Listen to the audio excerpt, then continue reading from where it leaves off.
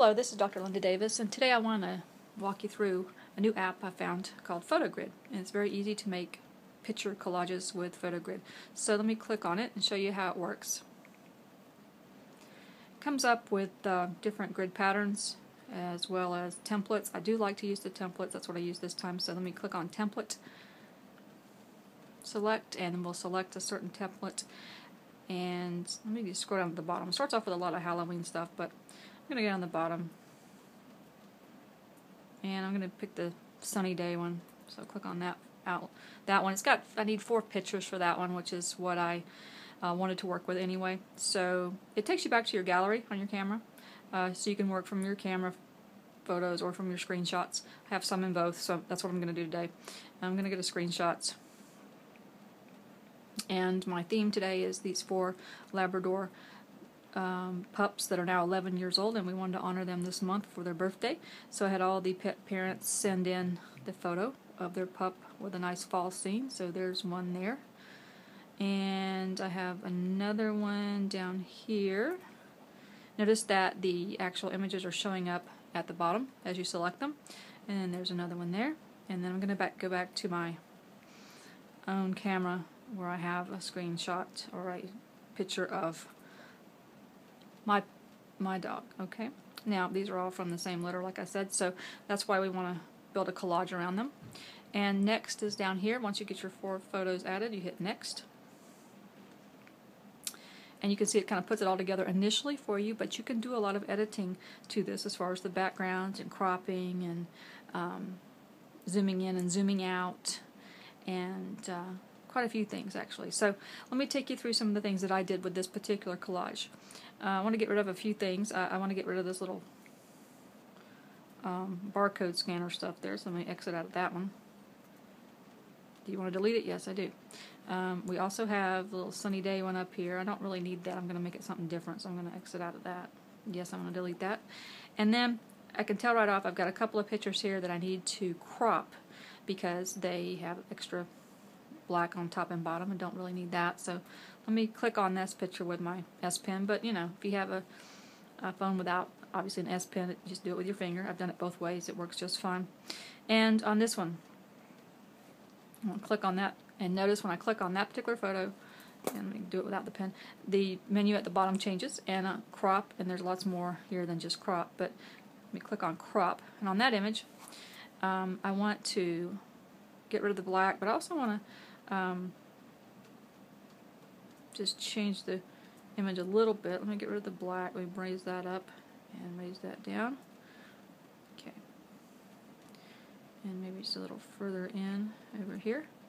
Alright, now when you're done cropping it, then you have the green check mark up here. Just click on that, and that takes care of it. Also, I want to do this big picture right here. So let me go click on that one and say crop. Again, I'm going to get rid of the black,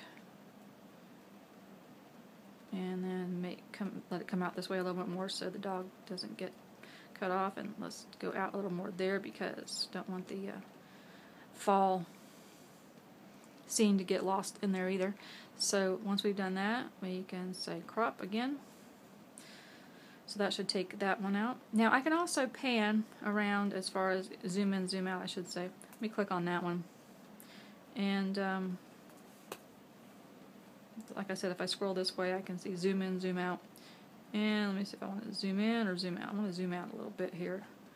Now, I may make it a little smaller, a little bigger, but I can also grab the image and push it down into there and lock it in there. I like it just a little bit smaller than what the space allowed. Of course, you don't see the border once you click off of that.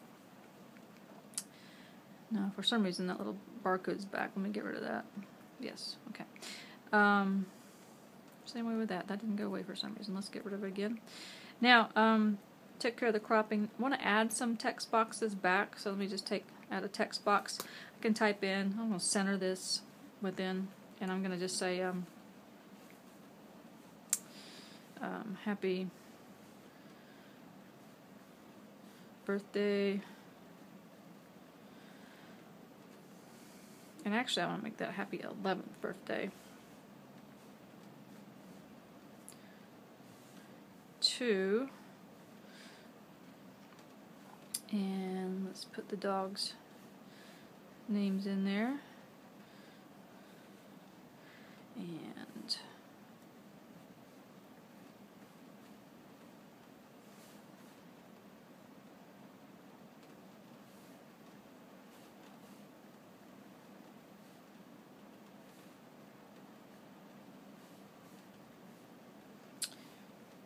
And I'm going to use the ampersand sign just to save space there.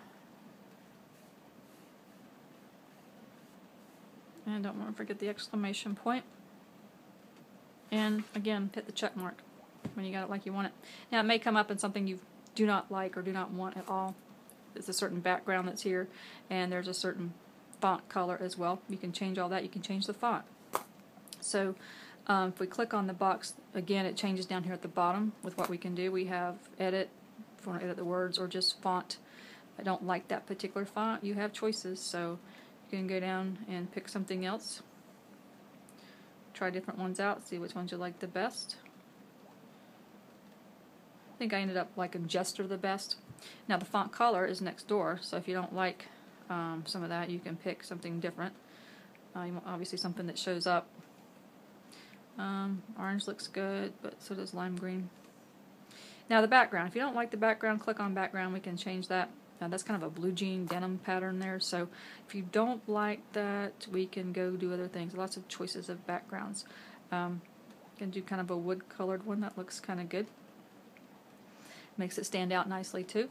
So now obviously placement wise that's not where I want it, but they have this great little tool connected to it. You see the little, you can always grab it and move it wherever you want to with your finger or with this pen, but you also have this nice little round tilt button here. It does a lot of things. It not only does it tilt, it also makes it smaller. You can go in or out with it as you need be. Tilt it this way, tilt it that way.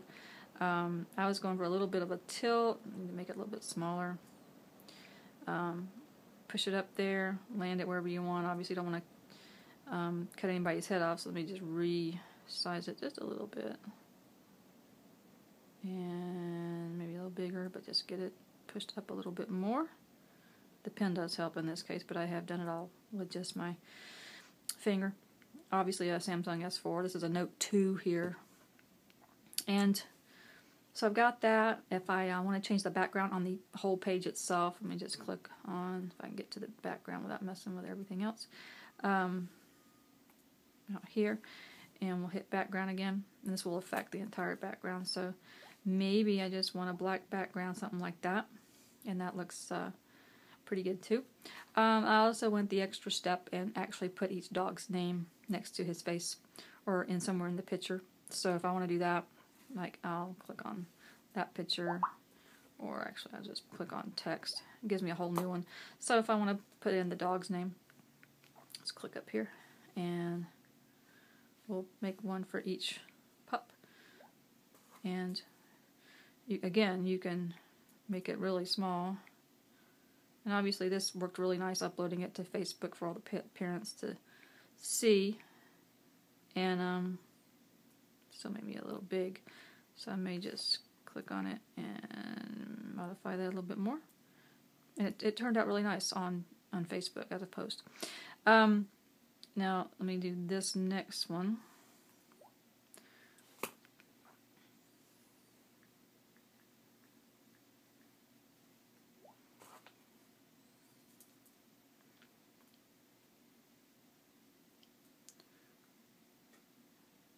There, and it's just so easy to move things around and change the size as need be. And let me go down to that one. Actually, let me just click outside. Say text and that. Okay, M-A-T-Y. Again, we'll slide it down here. Obviously it's too big, so we'll just use that tool to make it happen and put that up there. And then the last one, see, some of these I think are a little crooked. Sometimes they're a little challenging to get straight. It's almost easier if you do want them a little bit sideways. And then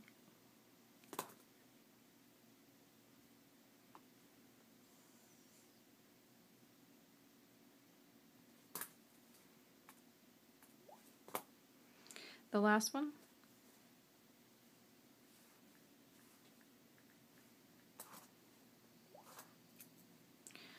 And I put that over there in the top corner, but I want to get it smaller.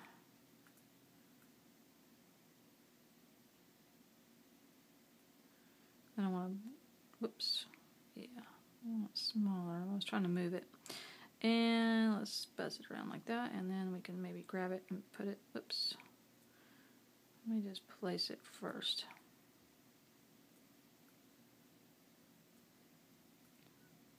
Try to make it smaller. And whoops.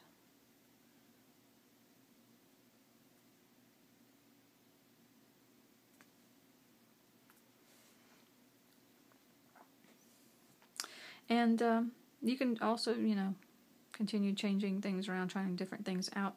They have little stickers you can put on here as well. And if you wanted to add anything, you know, else, you know, to it, like text labels, just all kinds of stuff. And go back one. So there you have it. That's just a quick way to do a photo collage using Photo Grid. Thank you for your time.